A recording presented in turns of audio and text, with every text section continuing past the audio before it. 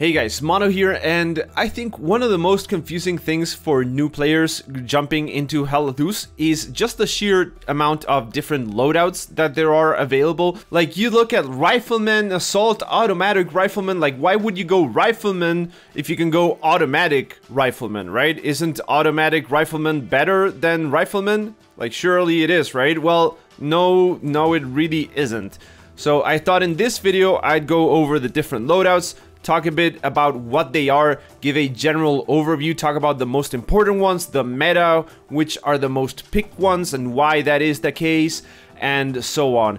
So yeah, let's start with a general overview, and that is to say that when you're a low-level player, the German army isn't super good because you are stuck with a lot of Kar 98s in the level 1 loadouts. So for example, Rifleman is stuck with a Kar 98. When you go to support, you're stuck with a Kar 98. Anti-tank, Kar 98 for the first load as well. Engineer, the same. So if you're a low level player, you should find the American army to have better weapons overall because you have the Garand instead of having the Kar. So your default loadout for every single class on the Allied side is gonna mostly have a Garand, and the Garand is vastly superior to the Kar 98 in Loadouts. So going Allied is better. Now, obviously, like, you're stuck in whatever team you are stuck in. So let's talk about the cool loadouts that you can pick. And starting off by saying that Automatic Rifleman is not one of the best loadouts in the game. I think it's one that a lot of people go to because, like, the name and just like the weapons that are available. In case of the United States, you have the BAR, which sounds very good, and a Thompson with some smoke grenades. And in the German army, you have the STG-44, the MP-40, or the FG-42. All of which are solid choices, except for the FG-42, because the sights on the FG-42 are just trash. They're really not very good. And there's nothing that the FG-42 does better than the STG-44. So there's absolutely no reason to pick the FG-42 over the STG-44, which is the first loadout. But the problem the Automatic Rifleman has is that you don't have any smoke grenades, and in general you just don't have a lot of utility in general. You maybe have like 2 grenades. The MP40, the second loadout, has some smoke grenades. The same goes for the Allied. When you pick the Thompson, you have some smoke grenades, but you don't have anything else. So it's a decent choice in some maps, but in a lot of maps where you have long-range engagements such as Foy, Purple Heart Lane, Hortgen Forest, and so on, getting stuck with a Thompson or a BAR or even an STG-44 as a German, like, yes, the STG-44 is very good, but there are situations where I would rather have something like a G43 and stuff like that. However, you know, as a German loadout, it's really good. For the other armies, it's not as good just because of the STG being as good as it is. On the Russian side, you get the PPSH with the drum mag, which is significantly worse than the PPSH with the stick mag. So again, Automatic Rifleman, a lot of people might think at first shot that it's really good class. It's a mediocre class, I'd say. All right, let's go now with Rifleman. Rifleman, I feel like, is one of the most underappreciated classes. Yes, it's the most basic class in the game. Yes, the German Rifleman sucks because you get the Kar 98 again. Second loadout, you also get the Kar 98, but then you get the G43 with an explosive ammo box and 2 grenades. And this is one of the best loadouts in the entire game. You get the G43, some grenades, and the explosive ammo box, allowing you to replenish your own grenades. So you effectively get 4 grenades, and you can replenish the smoke grenades and regular grenades for every squad mate, or basically your entire team, making it extremely powerful in situations where you need a lot of smoke to push. This is a really powerful loadout. For the Russians, you only get like a variation of the rifle.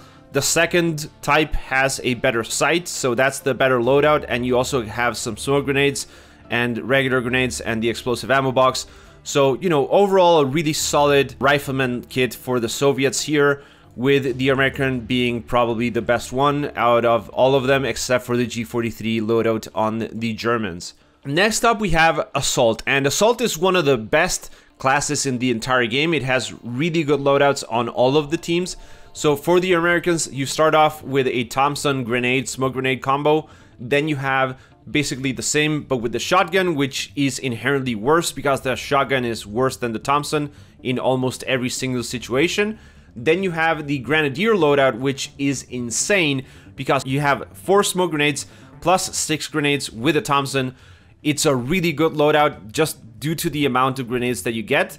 However, when you go to the Germans, you have the exact same thing, except you get 1 less smoke grenade, but you have the G43, and this is one of the best loadouts in the entire game. This is an extremely powerful loadout, followed by the STG-44 satchel combo loadout, which, again, this is also the other one of those best in the game kind of loadouts. The STG-44 is an extremely good weapon at any range, and you get a satchel allowing you to blow up tanks, nodes, buildings with people on them, basically anything you want. For the Russians, you get a very similar situation, but you don't have a satchel. You do have the stick mag PPSH with smoke and regular grenades. That's the one you want to go for. The second loadout with the drum mag is just a worse loadout overall. You lose your smoke grenades and you have a worse weapon with more recoil and just a bigger spread, so it doesn't make any sense to pick this loadout. For the United States, the last loadout is the grease gun with the satchel charge, so very similar to the STG-44 loadout with the satchel, but you get a grease gun. The grease gun is a very meme weapon. You get some random headshots with it, but overall, it's a mediocre gun. The STG-44 loadout is obviously better. So yeah, the Assault is like, it's one of the kits that you really want to level up because these satchel loadouts are just so extremely powerful. So the Assault loadout is really good. Skipping over Automatic Rifleman because you already did that, let's go over to Medic. You shouldn't play Medic. I've done a video on this. I will make another video on why you shouldn't play Medic. The Medic is just not a very useful class, not one I would recommend taking ever in the game, except for some very niche situations where using smoke, like for example Omaha Beach, is extremely useful, and you're assaulting a point on offensive mode or something like that. Like, it's worse to have a medic than basically anything else, in my opinion, because you lose so much firepower as medic. So for the United States, you have the carbine, which is one of the worst weapons in the game, and then you have a loadout with a gun and some additional smoke grenades. So yeah, like if you need smoke grenades, then I guess use this. For the Germans, you have the Kar 98 loadout, followed by the same concept here with the Luger, and for the Russians, it's very much the same. I do not recommend anyone play Medic, but, you know, if you're gonna play Medic, I guess go with a second loadout to get some extra smoke grenades. Alright, Support is one of the loadouts that offers some of the best weapons in the game, which is kind of weird, because you do miss all your grenades. You do have the second loadout has these small ammunition box and explosive ammo box, making you very useful for your team. And overall, the support class is one class you should always have on your squad, because it's extremely useful to have supplies at any given moment to build a garrison or to build an AT gun or anything. But the first American loadout, you got the Garand. Garand is obviously very good, as I've mentioned. The second loadout, you got the grease gun, not as useful as the German loadout with the MP40. Obviously, the standard loadout has the Kar 98, which is awful. And for the Russians, the second loadout gets the SVT-40, which is very comparable to the G43. So the second Soviet support loadout is actually, I'm gonna say, the second best loadout out of the entire Soviet Union army, just because it gets the SVT. So support class, very useful, one that you should really use. Machine gunner for the Allies, you get the Browning and the BAR. The Browning is alright, nothing really spectacular about it. The German MGs, both of them are better than the Browning, the MG34 and the MG42. Right now, there's not really any reason why you should ever pick the MG34 over the 42. Hopefully that changes in the future with like barrel heating up mechanics or something. But right now, just pick the MG42. And for the Soviet Union, you get the DP-27, which is absolutely garbage. The fire rate is not very good, and it's just overall not a really good kit. Then we have the AT loadouts, which are really good in a lot of the situations. Starting off with the United States with the loadout level 1, where you had the Garand and the bazooka. This is one of the best loadouts in the entire game. The Garand is just, you know, you can't go wrong with the Garand, and you get the bazooka, allowing you to destroy garrisons or OPs at range, as well as tanks, or just shoot through windows and stuff like that and clear buildings. Really useful loadout. Second loadout is very much the same, except you lose the bazooka and you have the AT gun building wrench, basically. And the last loadout, this is very similar for both the US, Germans, and the Soviets. The Soviets get like a rifle, the Germans have the Kar 98, of course. And the last loadout, you have the Thompson with the satchel charge. I've already talked about how useful the satchel charge is, so this is a really useful loadout. You get the big ass cake mines that the Americans use. These aren't very useful because you can't really hide them, but if you put them in tall grass or after like hedgerow crosses and stuff like that, they can be quite effective. The Germans, as I mentioned, very much the similar idea, but you do have the MP40. The MP40 is one of the best weapons in the game, so this loadout is spectacular with the satchel charge and the German mines. The Soviet Union gets the PPSH with the stick mag. Again, fantastic loadout. With the level 1, you get the PTRS as your AT solution. The PTRS can only damage the tracks or basically damage anything from behind. It does take a huge amount of shots to basically damage anything with this, so I would recommend you stick to the satchel charge, which is going to be much more effective, and the Russian AT mines, which are fairly easy to hide. So yeah, overall, anti-tank, really effective. Lastly, we have the engineer. For the Russians, it's fairly standard. You have a variation with the satchel charge, and the rifle is very much the same on both. For the US, you have a bit more interesting. The first loadout has the carbine, so avoid it like the plague. Second, you have the shotgun with some smoke grenades and a satchel charge, making this like a very close quarters style based loadout, which can be very useful in urban combat maps, but not very useful elsewhere. And lastly, you have the grease gun that you used to get the satchel with, but that's now in the shotgun loadout.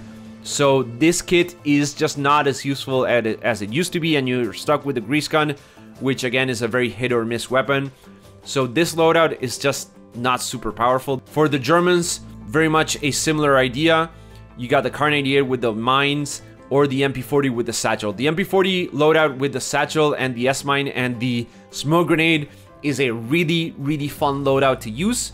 It is extremely effective, and you have a lot of firepower with the MP40, so this is one, again, a really solid loadout for the Germans. For the Soviet Union, I already went over it. It's just not very good.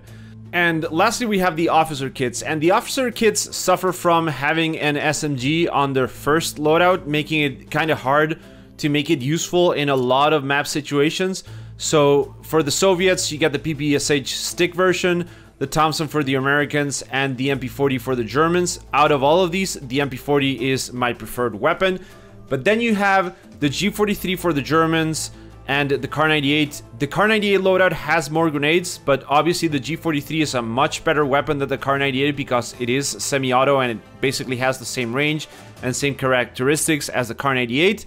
For the Soviet Union, you start having the SVT, which is basically the same as the G43, so both of these second loadouts are really good for the Soviets and the Germans. The third kit's not very much. You get the drum mag for the Soviets on the PPSH. For the United States, you do have the carbine on the second loadout, so avoid this, and it will take you some time until you get the third and final officer loadout, having the Garand and 3 smoke grenades and 3 grenades. This Garand loadout with the grenades is one of the best loadouts in the entire game. I know I've said this multiple times through the video, but basically this, the German assault loadouts, the AT American loadout, and the AT German loadout with the MP40, those I think are the best kits in the game.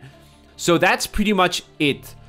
So as a general thing, the assault loadout, the AT loadout, and the support loadout or engineer variation loadouts, like the second classes on the engineer, are what you want to go for most of the times. If you're playing Allied, you can easily default to Rifleman if you don't know what to pick, because you get the Garand, which is really good.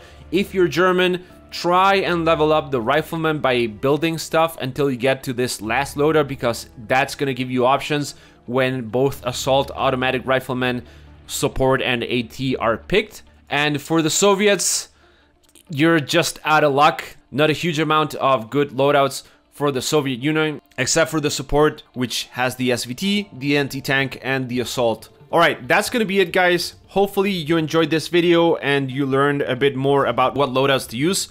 And if you liked it, then please give it a like. And as always, thank you for watching, and I hope I will catch you in the next one.